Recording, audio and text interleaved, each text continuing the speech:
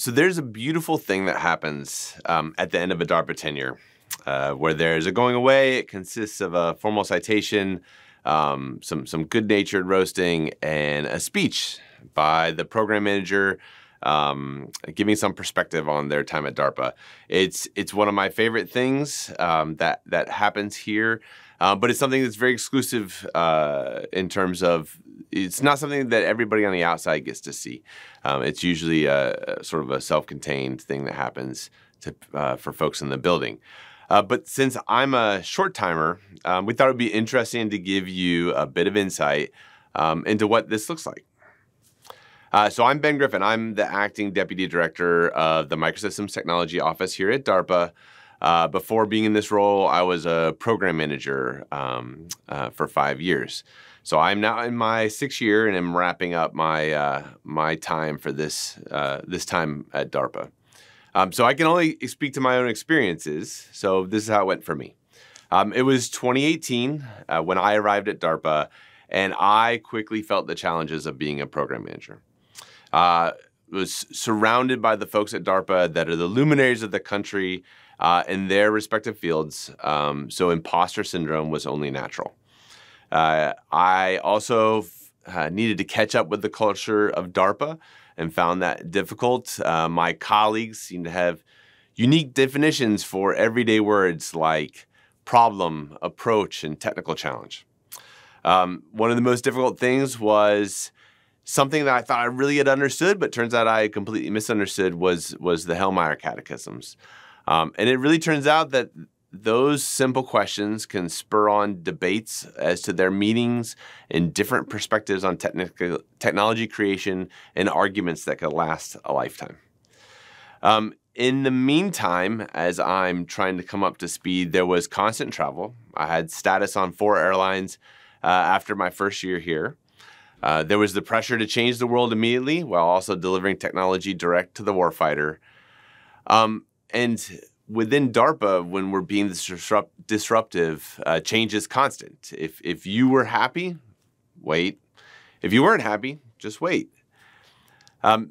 Not to mention the fact that I had just moved my family of 6 across the country to live in a comparatively smaller home whose rent was more than my first 2 mortgages combined.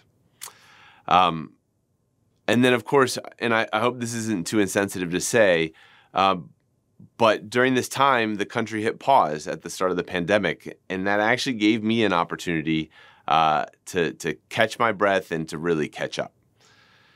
And then, of course, as my time here progressed, about the time I thought I had this place figured out, it changed. Or, as is happening now, they're kicking me out.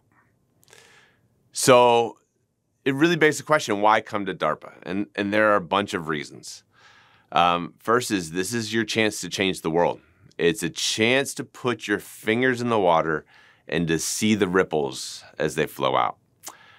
This is a place where you can take a chance on really taking a risk that you have this key evidence that there's something worth doing that could really impact our warfighters and national security and allow us to outpace our adversaries.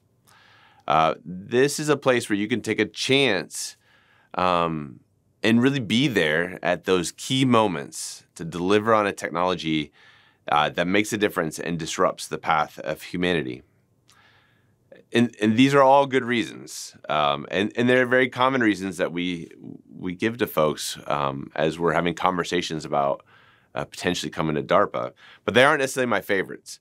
My favorites are the personal ones that every PM that's here and it comes here has had about service. And sometimes these stories are about them coming to this country, or maybe the connection to a loved one that served or is serving. And if I talk much more about these personal stories or the impact on the warfighters, I will choke up. But I hope you understand how important that is and how much that influences each of us here at DARPA and in this mission that we're on. It also brings me to another important reason to come to DARPA, and that is our mission here is to prevent technical surprise And as a result of that, each day has to be full.